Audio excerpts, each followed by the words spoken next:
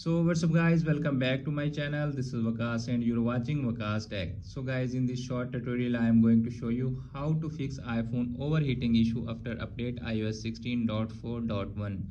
Lot of iPhone user reported that they are facing overheating issue on their iPhone.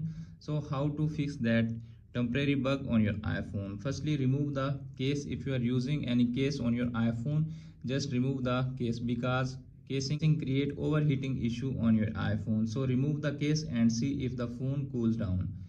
Okay, now move to the next step. The next step is, if you are using multiple app on your iPhone, just close all apps that you are not using yet, because many apps creating overheating issue on iPhone when they are using multiple at the same time. So close the app that you are not using yet.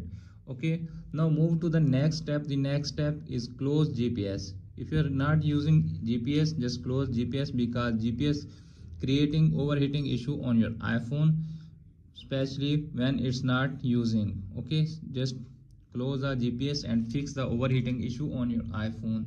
Okay, if that method is also not working, then move to the next one. The next one is check your Bluetooth. Okay, if your Bluetooth is on, just turn it off because Bluetooth also creating overheating issue on iPhone. Okay, if that method is also not working, then move to the next one. The next one is turn off Wi-Fi. Wi-Fi can also create overheating issue on your iPhone. If you are not using it, turn it off. Okay, if that method is also not working, then move to the next one. The next one is display setting. Just open your iPhone setting. Okay, tap on display and brightness. Okay, you can see appears on screen brightness is low. After create the low brightness on your iPhone, you can easily fix the overheating issue on your iPhone. Okay, if that method is also not working, then make sure your iPhone running on latest iOS update. If you have any pending beta iOS update, just update your iPhone to the beta update and easily fix your iPhone overheating issue.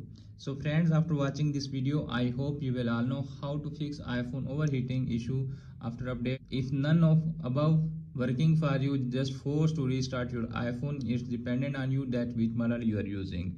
Hope this video is helpful for you. If the video is helpful for you, don't forget to share and subscribe my YouTube channel and press the bell icon for upcoming videos notification. Thanks for watching.